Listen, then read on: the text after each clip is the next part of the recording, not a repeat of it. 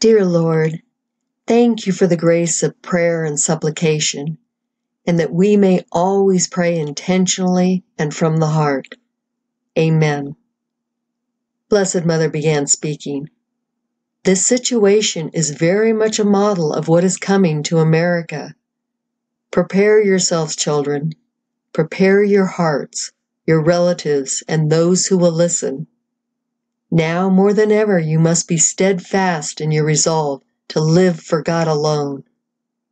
Does Scripture not say in Matthew 26:39, "My Father, if it is possible, may this cup be taken from me, yet not as I will, but as you will." The writing is indeed upon the wall, but know that I am with you, my children, to help you get your priorities straight.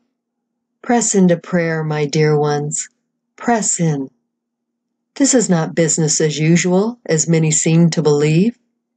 You can be on the front lines, praying and changing the outcome of the enemy's actions. But truly you must apply yourselves to pray mindfully that this is coming to your shores as well. Those who show mercy will reap mercy. The whole earth is about to be scourged, but your prayers, focused and mindful, will make the difference. You are part of my army of intercessors.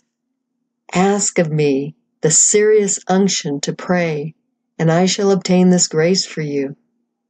Many of you are at a loss as to what or how to pray. Do not let that stop you. Come in obedience to prayer, and the unction will be given.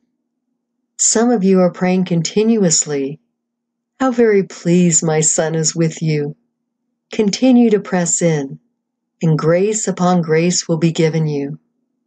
It is not well understood the favor a sincere intercessor has with God.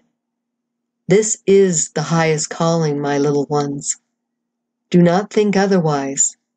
Do not be lured away to accomplish a great work. Your greatest work is done on your knees.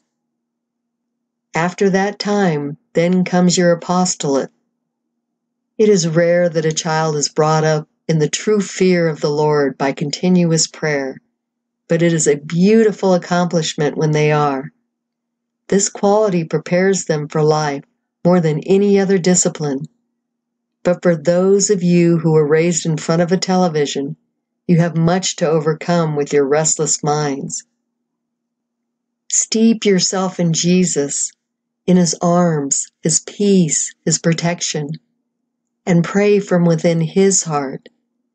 In this way your hearts will beat as one, and you will loose that bitter edge that comes from your flesh, wanting to indulge itself.